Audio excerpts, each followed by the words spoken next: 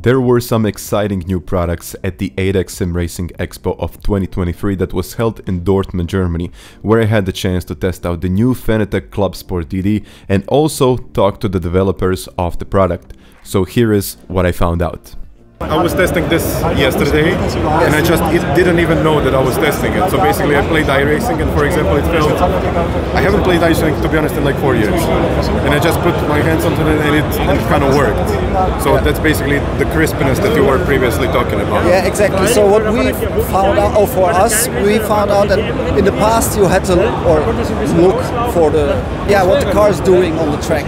So you're watching the car relatively to the track. Am I braking out? Am I sliding? On the steering, whatever. And we also have the feeling that with this base you purely drive on sense and on feeling.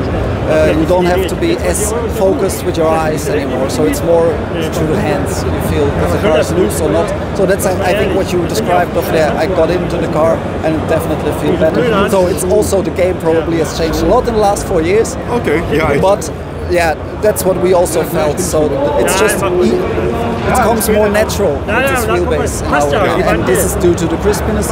Especially it's called slew rate, so how fast you can go from 0 to a couple of newton meters. So it's newton meters per millisecond, and we really set a new benchmark with this. So it's doing 6.2 newton meters per millisecond is the ramp up.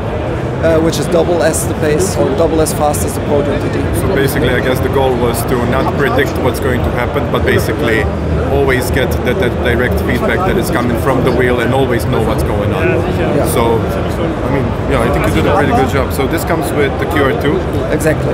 So there is the option that you can exchange the QR2 back to a QR1 in the case you have a lot of steering wheels at home and don't want to upgrade all of them because you're driving all of them. You got two options basically. Yes. So we recommend, of course, to change the steering wheels because the QR2 is better than the QR1. We don't have to talk around this. But there is the possibility to go back to the QR1. And the nice thing about this is you only have to undo the 4 screws. So every electronics, all the plastic, everything stays in, so you don't have to exchange connectors or have a USB-C connector or whatever. It's just a metal part which comes off and you exchange it for the QR1. That's basically it. You got 4 screws and you're pretty much done with everything. But what about the back? I think it's a little bit bigger and it's also... So yesterday I tried to weight it, it's quite heavy. Yes, 10.5 kilos, our little cannonball. In the back. So it's a little longer in the middle section because of there's another row of magnets, which is also a little bit skewed. Feeling of going over bumps, so to speak, is also reduced. We have introduced also a CAN connector, like in the car system, so the CAN system in a car. This is this connector. So at the moment we don't have any peripherals yet on the market, but in the future we will always provide a CAN connection to our new peripherals, and they will be connected only via one port. We will make it this like in a car, so that you have to connect, for example, handbrake on the wheelbase, your pedals you connect to the handbrake, and something else you connect. So it's all connected in a circle, basically. It's serial connection. Exactly. Good point. One cable instead of exactly one connect. Exactly. So this is nothing we are going to eliminate in the next 2 years, but over the long term, the next 5 to 10 years, we would like to eliminate as much as connectors as possible in the back. So in best case, power, CAN, and USB. Very nice. Who thought of this color? Yellow, it's our new corporate CI, so we are going to introduce this yellow everywhere now, also in our marketing stuff.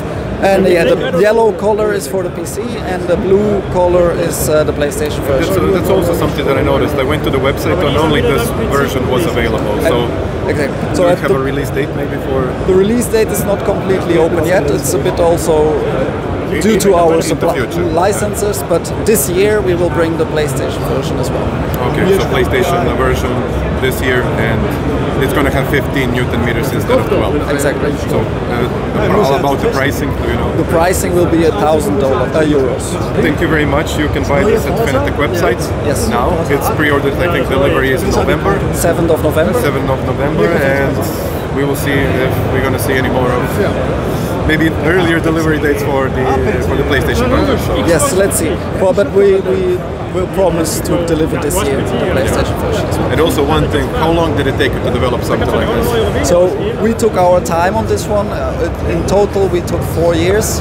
Everybody noticed that this was missing in our portfolio, but like I mentioned in the beginning, our CSW 2.5 was the benchmark, and we really wanted to bring something similar to the market. But something new and fresh. New and fresh, learn from our old mistakes in the DD sections or our experiences. So yeah, we really brought everything together here. Yeah, I mean, what I tried it, and I think you did a pretty good job. Thank you. Thank you. Yeah, we are all very happy. Yeah, I mean, I think the customers will be as well. So I hope so. I think so, but I hope so. Yeah. See, but, I mean, what can I tell you? Thank you very much for this. You're welcome.